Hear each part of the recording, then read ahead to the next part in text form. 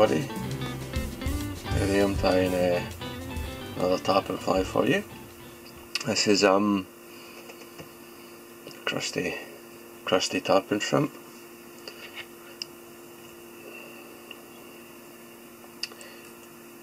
Nice sort of toad-like fly. Loads of movement with the craft fur tail.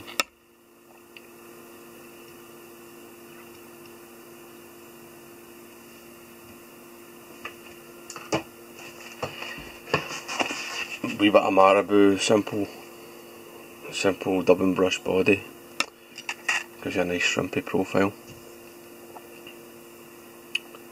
So I've started a 2/0 Gamakatsu SC17 in the vise, and I'm running down a bed of hot orange, a fire orange thread.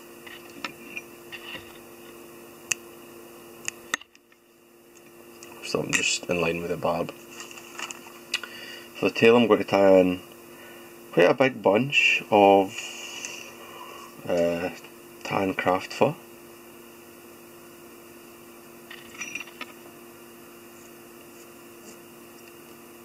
Just get your bunch, take it off the hide, grip it fairly tight, and then pull all the under fur away. Set that aside, that makes great dubbing for your bonefish flies.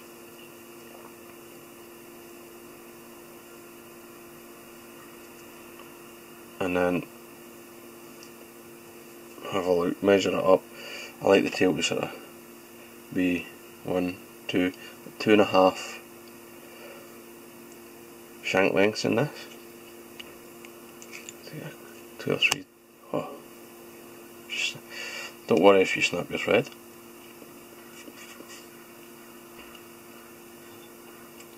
Especially if it's this easy, I just cut it in the hook point there. Just put it back on.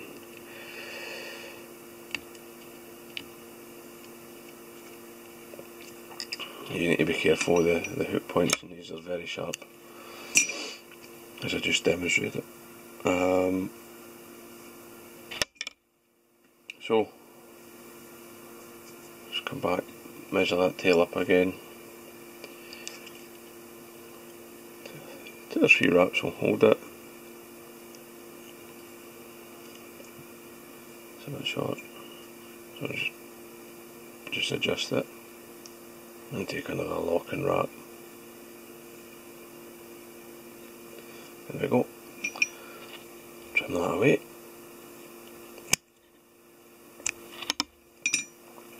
I'm going to add some pearl crystal flash. Get 3 or 4 strands, maybe 5.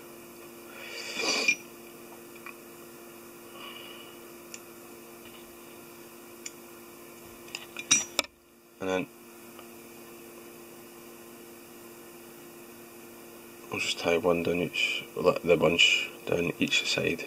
Tie it in on one side, fold it over, tie it in the other, and sort of quickly tidy up. And to help prevent that from fouling,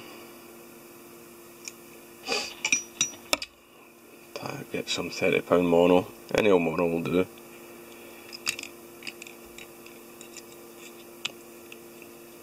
Tie in a wee loop.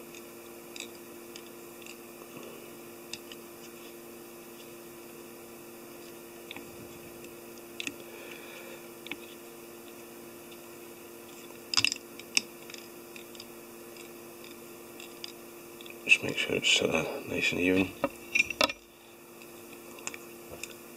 And then just pull all the tail through the loop, so it's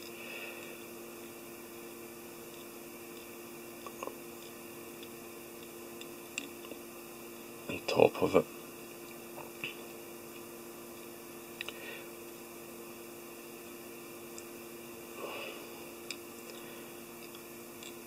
It looks a bit big, so we'll just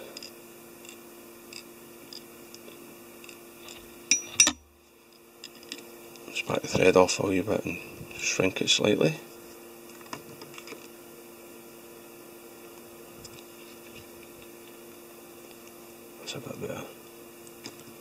trim away my excess crystal flash. So, just slightly longer than the craft fur. Right.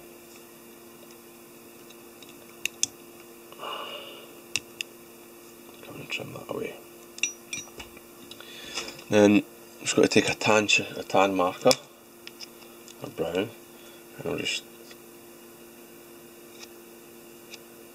put some barring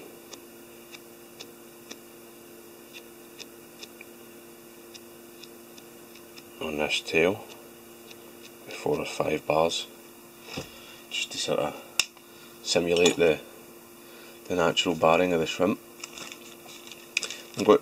Then the collar I'm going to tie with woolly bugger marabou. So you need 3 feathers, 1 hot orange and 2 tan.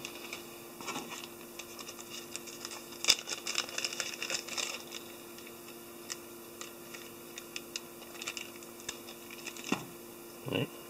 So I like to take my 2 tan feathers, make sure they're lined up. So I tie them so that the curves are, there is a natural curve to the feather. Tie them so that they open up as if you were tying like a splayed hackle. And then just catch it all in under the shank and the gape side. And let it extend just like halfway down the tail. It just sort of covers up the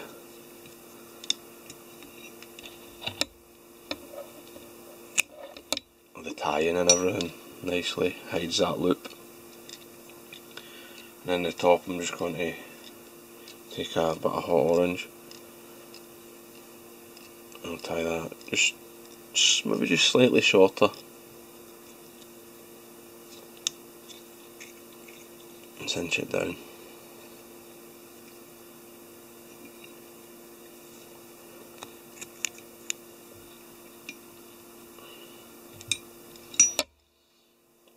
And then just tie back and then tidy everything up.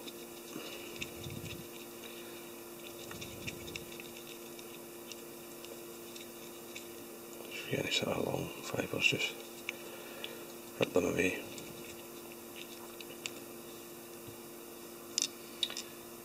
And the body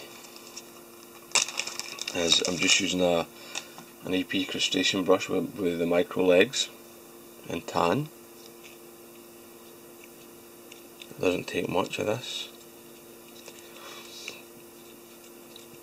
Make sure that's well tied in. And make a nice smooth underbody with your thread, just tidy everything up.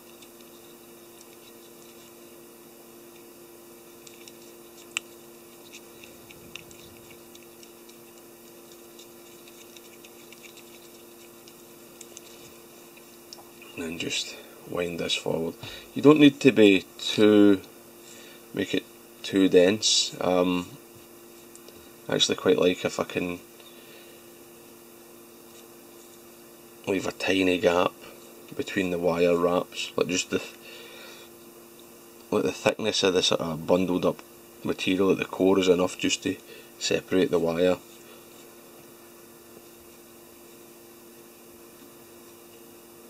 So that later the orange will sort of shine through. It's the translucent fibres. So 4 wraps is enough for this size of hook, 4 or 5 wraps. Then just helicopter it to snap the wire away. I think that's it snapped. And then just come in and cut any EP fibres that are still straggling in there, holding on. Then I just like to take a wire dog's brush. Just this is as quick as anything for picking out the fibres. and I'll sort of trim it a wee bit at the top, and same at the sides. Just hold it up. If you sweep the fibres up and then trim, it'll sort of make sure they're even. That gives you a sort of almost toady profile, and then same down the bottom. Just, and I don't worry if there's a few legs like hanging long. I quite like that. Although you'd like them maybe sort of evenly. You know, I like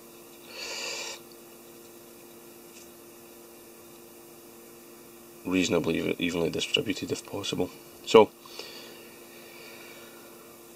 there you go. That's the body basically done. And the last thing to tie in is the eyes. Just using mono nymph eyes, large.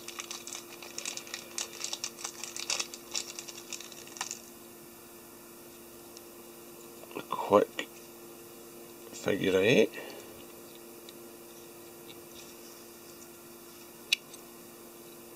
And it takes nothing to hold these eyes, they're not really under any pressure. I'm just actually going to quick finish over them as well.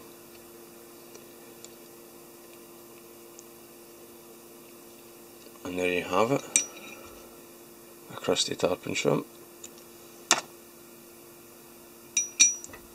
Nice little shrimpy fly, lands soft in the water.